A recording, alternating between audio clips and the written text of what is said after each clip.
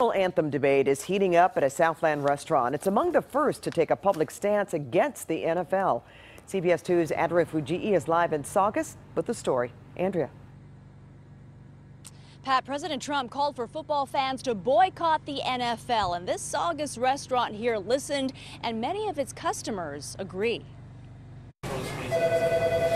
Come Sunday, these TVs at Vincenzo's Pizza in Saugus won't be playing the NFL. The restaurant posted the announcement on Facebook, reading, "We are 100% in favor of free speech and the right to peacefully protest. However, as a family-owned business, we do not believe that disrespect for the American flag or for our national anthem is the way to express those concerns. Effective Sunday, we will no longer carry NFL Sunday ticket at our location."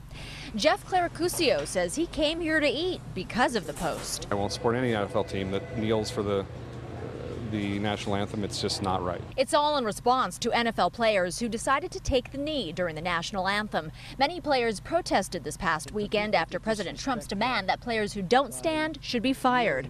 McKenna Toll says she supports the move.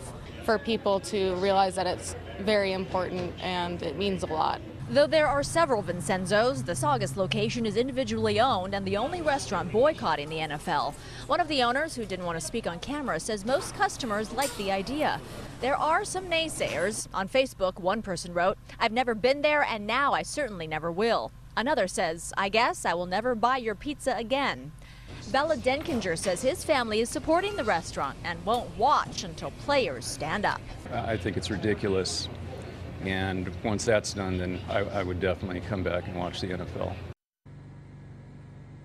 And one of the restaurant owners says there's no timeline as to how long they'll keep this NFL boycott of the Sunday games in place. In the meantime, President Trump reiterated today that the NFL should not allow any players to take the knee during the national anthem. Pat and Rick, back to you.